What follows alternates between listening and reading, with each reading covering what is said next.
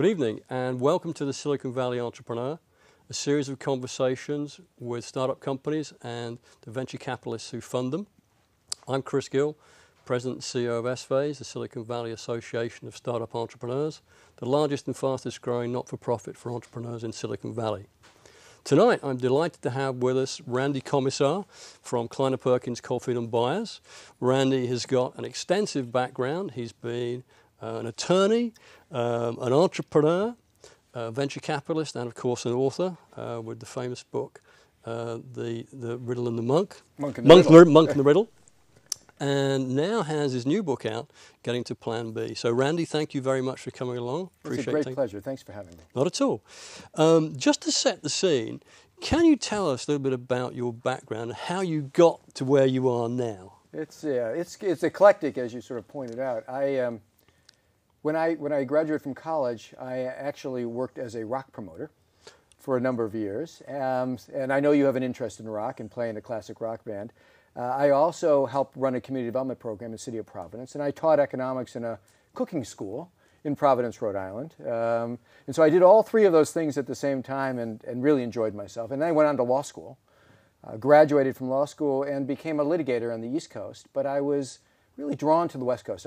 At that time, there were pictures of these long-haired duos like Wozniak and Jobs on the cover of things like Business Week or whatever, and I just thought, this was the place I needed to go. And so I found my way out here first as a lawyer, and then later went to Apple Computer, started as senior counsel, moved on to sort of business development, and then did my first startup, Claris Corporation, which was a spin-out from Apple in the late 80s. Did it with Bill Campbell, terrific guy, my mentor and good friend today. He's chairman of Intuit, ran Intuit for a number of years, consigliere to Google, consigliere to Apple today.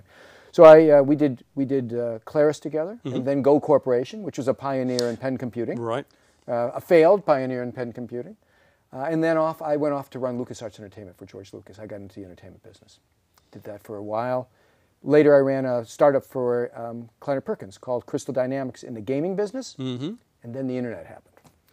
And I sort of redesigned and retooled myself as something called a virtual CEO. Virtual CEO was my attempt to try to do all the good parts I loved about the CEO job and none of the bad parts. Okay.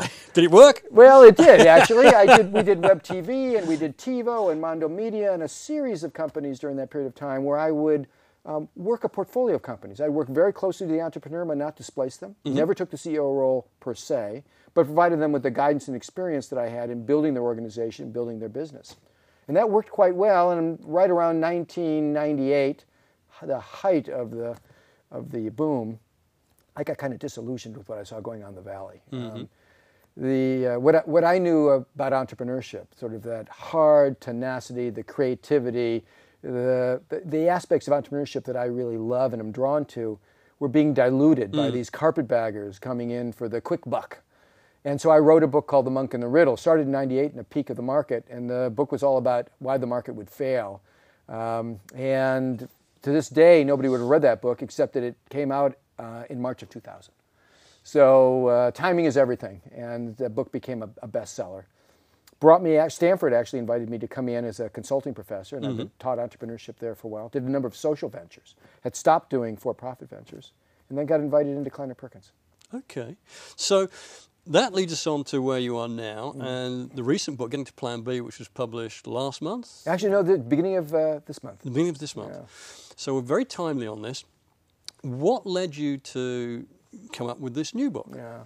Well, my co-author here, John Mullins, a professor at the London School of Business, he was at Stanford on a sabbatical and was introduced to me in order to talk about an idea he had about a business model book. And it was a great idea. But we ended up in this debate about how business models derive from or relate to business plans. Okay. And I had taken the position that in my experience, the business plan and the ultimate business model tended to be pretty unrelated. And it raised the question for him as well. When he went back to London, he went back to his constituents, his students and his entrepreneurs. I went back to my CEOs and others, and we posed the question, how often does Plan A actually succeed? And the answer came back, very seldom. And so we began to riff on this idea of, if Plan A fails most often, Why is the convention to build a plan, Yeah. sell the plan, execute against the plan until you hit the wall, disappoint and fail, and then try to reinvent it? Why didn't we have a better process where we could maximize the opportunity for success and minimize the resources and time wasted in failure?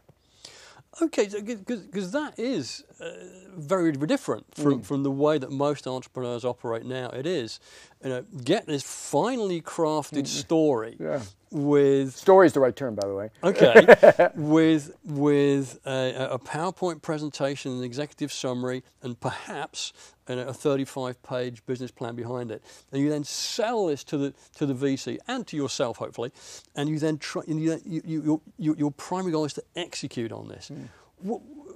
Why is this not the right way to do it? Well, empirically, Plan A most often fails. And in this book, we go through 39 cases of companies, and both large companies and small companies, U.S. companies and global companies, for-profit and not-for-profit companies. And we follow the trajectory of their success that is attributed to Plan A, only to demonstrate in all those cases it was actually a later plan, Plan B, C, D, Z, that ultimately led to their success. If that's empirically the case, then why do we create this illusion that we're in this together in order to execute against a plan based on hypothesis and assumption? How can a plan that's created before you ever have a product, before you ever have a customer, projecting 5 years of revenue, be right? It almost can't. If it was right, it'd have to be coincidence. And so if that's the truth, there's got to be a better way. Okay, so that is a starting point. I'm a brand new, first-time startup CEO, and I've got to raise venture capital to get this business going. Do I write a business plan? What do I do? The answer is yes. Okay. You write a business plan, but why write the business plan? This is what's different about getting to Plan B and convention. You write the business plan because it is the lingua franca of the process. It allows you to speak to the shareholders, the stakeholders, the partners, and explain to them what problem you're trying to solve, what solution you think you have, and what the business challenges are to that solution based upon a set of assumptions that you highlight in the plan as assumptions. Okay. Now, that Plan A is the starting point of the journey. The journey then is a dashboarding process of addressing the leap of faith questions, those questions that are going to are life or death for your business, and using real metrics, empirical data from real customers and from the marketplace to guide you to your ultimate better business model. Okay, so again, going back to the first time startup, and you've perhaps not had the opportunity to go through something like this previously. Are there other models you can take a look at, you can borrow from to help you with this process? I like the term borrow. I actually use the term steal. Okay. Which is all fair game in this business. Yes, absolutely. The dashboarding process we talk about here starts with the identification of the problem. Now, I'm sure in your experience like mine, oftentimes an entrepreneur will come to you with a solution without ever actually explaining what problem they were solving. The solution almost tells you what the technology can do, but not what people need it to do. So we take a step back and we say, identify the problem. Be very clear on the problem you're trying to solve. And the bigger the problem, the more people affected, the better the opportunity. Next, come up with your solution. Your unique way of solving that. However you're going to delight the customer or solve their headache, that's your solution. But your solution is an hypothesis at this point, only an hypothesis. And so now you need a process of beginning to test that hypothesis. Now, the first thing you do is you test it against what you can borrow or steal, the experience of others. You need to look at the proxies out there. Almost everything that anybody plans to do today, somebody did something like it before. Some aspect of it, some key aspect of it has been attempted. Some companies have done that with success, some have failed. Both are very important data points. Okay. We call the former the analogs and the latter the antilogs. And they give you your secondary data that helps you to eliminate core questions so you can focus on the leaps of faith. Those questions that emerge after you've done all that are unique to what you're doing, that are life or death for your business. Okay, so can you give some examples of that? Because I know you use examples a lot in the book. Can you give a couple of examples? Sure. One we like to use because it's easy to understand is the iPod. Okay. When the iPod was being developed, there were a lot of companies that had come before. There were companies that had put together digital music devices, small digital music devices, poor interfaces. There were companies like Napster who had pirated and promoted digital music. There were companies like the Walkman, Sony and the Walkman, who had come out much earlier with a successful, very successful product. Yes, indeed. So if you were sitting in Steve Jobs' shoes, how would you evaluate this? The first question you might have is, will people actually listen to music on headphones in a social environment? Now, you'd say, that's kind of a silly question to ask in 2002. But it's important to understand why it's a silly question to ask in 2002. It's because it was answered in the 1980s. It was answered by Sony.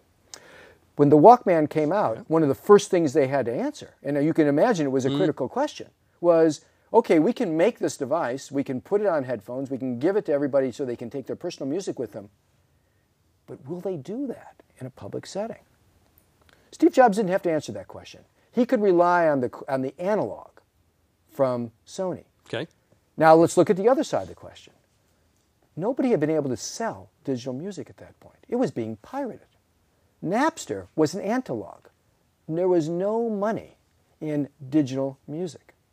I have an analog solving one of my problems, an analog solving the other. I now have a leap of faith question. Can I make a device that is better than, of course, the digital devices that existed before, and at the same time will encourage people to buy, not steal, music? The reason that becomes a critical leap of faith is if they're stealing it, Steve's going to be closed down the same way Napster was. Okay, so quite a number of the first-time entrepreneurs that I meet have new ideas to address new markets, and their feeling is there's nobody else has done this previously. Yeah. What's the analog and analog to that? I hate to burst their bubble. Okay. Everything's been done previously. Okay. It may be different today in context, but even asking the question why it's different is critical. It's critical to understanding why those proxies are useful or not useful. Most people who say it's different are facing a whole bunch of analogs they can't answer. And so their answer is, oh, they don't apply. They're different. That shortcut is bound to end in disaster. At the very least, you need to understand why those analogs are different. And you have to understand it very clearly. Because in doing that, you will come up with your leap of faith questions. Okay. So, this is about finding a small number, hopefully, of very key, big questions that you try and answer early on, quickly, cheaply, to get yourself through to where you want to go. Is that right? That's exactly right. Okay. That's exactly right. Does it also apply to things like the business model? Yes, it does, because as John started with the book, before he even started, I started collaborating with him, the elements of the business model. Think about the classic business plan: revenue line, gross margin line, expense line, working capital. Sum it up with, what's the investment? Right. Those elements of the business plan all end up tying into this leap of faith process because, not because they become a plug in the field on the Excel spreadsheet process, because you have to present something. They become relevant because at some point each one of those questions becomes a leap of faith question. An example: day one, my technology doesn't work. I don't know if the customer will buy it, and I'm not sure I can get it into distribution. Why am I focusing on my revenue line? It's a red herring. Once I answer those three questions, get into the market, have customers buying it, now revenue becomes an important leap of faith. Why? Is this the right market? Is it big? Is it robust? Will they pay me enough? Can I price it properly? When it becomes a leap of faith question, it moves from the dashboard into your business plan and business model. And each one of those line items will eventually become highly relevant leap of faith that you need to address, but, with real empirical data. Okay. So again, it's the empirical data. Take your assumptions and test them. Yes. Take your big questions, test them, get answers to them. So if that's working on the business side and the customer side, what about the investment side? Because most people in Silicon Valley, most of the people that come to S-Phase that you meet, are looking for venture capital to take their businesses to, power them onto the rocket ship to be the next Google or whatever it might be. How does it apply there? Because if you go to most VCs' websites, they will have a pretty standard, here's the pitch we want to see, that doesn't cover this. Yes, and sadly, that is the case. I think one of the goals with writing this book was to hopefully open up the dialogue between entrepreneurs and their constituencies so that we could be honest with each other. We don't have to tell the white lies to each other. And these are the white lies that sort of lead us in the wrong direction. The entrepreneur knows that the plan isn't worth the paper it's written on. The venture capitalist also knows that it's unlikely that that's the plan that leads to success. And yet the entire dialogue becomes about the plan, not about the assumptions underlying the plan and how I will quickly and cheaply, as you point out, efficiently and and economically resolve those questions. My hope is that this book will arm the entrepreneur and educate the investor to understand the process well enough to ask the right questions and focus on the right issues. So, if some advice for a first-time entrepreneur preparing this pitch, do they throw out the example that they've got from whoever's website it might be? Do they modify it? How do they approach this? I think it's certainly behooves them to be able to speak in the language of the audience that they're addressing. And if that venture capitalist has a particular format they'd like to see, show it to them that way. But go one step further. Show them where you've made assumptions. Show them how those assumptions will impact the decisions you'll make down the road. And then show them a dashboard that lays out how you're going to resolve those quickly and cheaply so that you don't all end up in this long goose chase, wasting time and money against a set of problems that are wrong, a technology that doesn't work, or a marketplace that doesn't exist. Can you explain a little bit more about the dashboard? Because people might get the wrong impression of this. What do you mean by a dashboard? What does that consist of? Well, so we've gone through this process of identifying the problem and then coming up with your hypothesis solution, looking at analog and analogs to resolve all the questions you can resolve from secondary data, and then lining up your leap of faith questions, that small number of questions you can focus on. Those leap of faith questions, by the way, are a rolling set of questions. You start with the ones that are going to kill you today, you answer them or decide that they're no longer relevant, and come up with the next set that's going to kill you tomorrow. And so this process is a never-ending process. Those questions form the spine of your dashboard. Starting with those questions, you then determine what's your hypothesis on the answer to those questions. What's your hypothesis on how customers will respond to this product, or how it will be priced, or whether this technology will work at a particular scale, or in a particular size, or in a particular format? Then determine quickly what metric are you going to be able to use to get a sense on the 80-20 rule, you're never going to play it all the way out, whether you're moving in the right direction. And then the last column in that dashboard is, what's my course correction? That I may be right on my hypothesis, my metrics may bear it out, that question may be put to bed and I may come up with another one. That's fine. But more importantly, I may be wrong. Wrong doesn't take you out of the game. Wrong is not failure if you use it as data and respond quickly. That last column is, what do I do when I find out my hypothesis was wrong? It may open up a bigger door for you. It may shut a door and take you in a completely different direction. But hopefully, the quicker you get that answer, the sooner you get to the right answer. Okay, and your message in the book is that by starting this dialogue with a VC, to get them to look at that, you're more likely to one, be successful with the business because you'll answer those big questions, and secondly, by engaging the VC in a dialogue, you stand a better chance of raising venture capital. Is that the case? Well, I don't know about the latter, and Okay. that's because culturally, we're talking about a change. Okay. But I do think it's good due diligence for the entrepreneur, because if they can't reveal their white lies, if they can't reveal their assumptions, Right. what kind of relationship are they going to have with this investor? Okay. I mean, we know that investors in Silicon Valley tend to be more activist than pacifist. And so you want to be in this endeavor with the right parties. If you're not going to be able to talk the truth to each other, if you're not going to be able to be in the same journey with each other, if you're going to have to come into a board meeting, sort of tell them everything is rosy, go back and figure out what you're going to do with your new data that tells you that the market doesn't exist, that's not a very good partnership. At the very least, by having this discussion, the entrepreneur should be able to filter out the parties that are going to be good partners from the parties who aren't. Okay. Now, from personal experience, I know there's always the question that comes from boards that says, all right, what happens if plan A doesn't work? Have you got plan B figured out?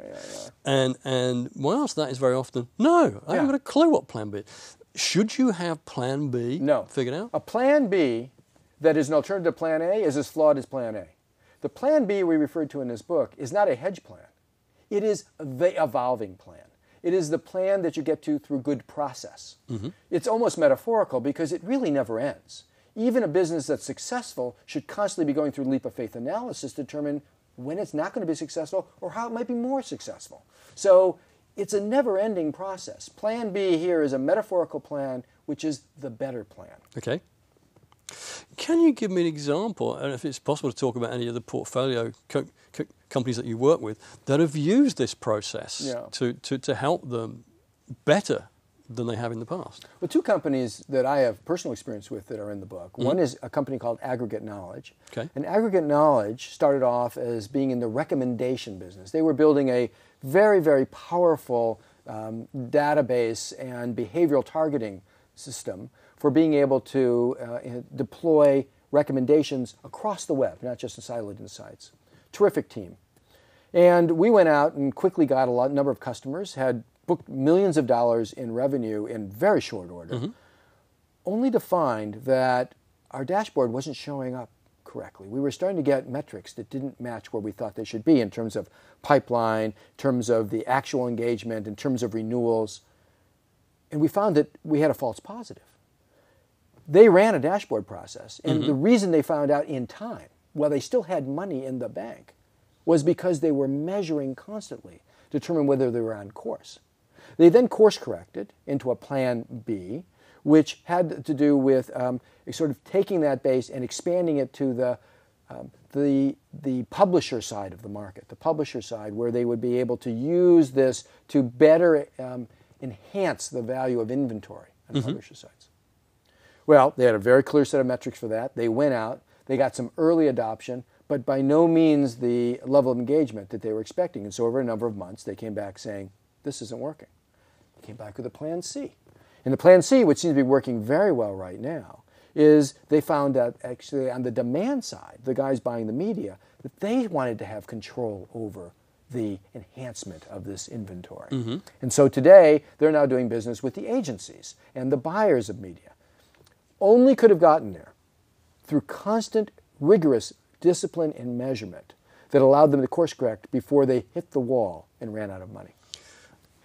Now, this is really driving it down the way that you wanted it to go. Are there examples of companies in the past who've got to plan B by accident?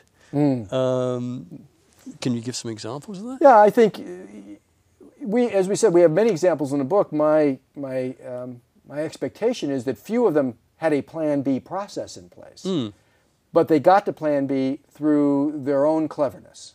We look at PayPal in here, and we look at Max Levchin's first idea, which was to build a little sort of security product that was going to reside on Palm Pilots. Well, turns out there was no market for that, but he had a very good security algorithm that allowed him to do anti-fraud. Well, by Plan G, he was in the payments business, PayPal. Yeah. But Plan G. Now, Max may never had it. He may not even know what a dashboard is. but he intuitively understood how to get there. Okay.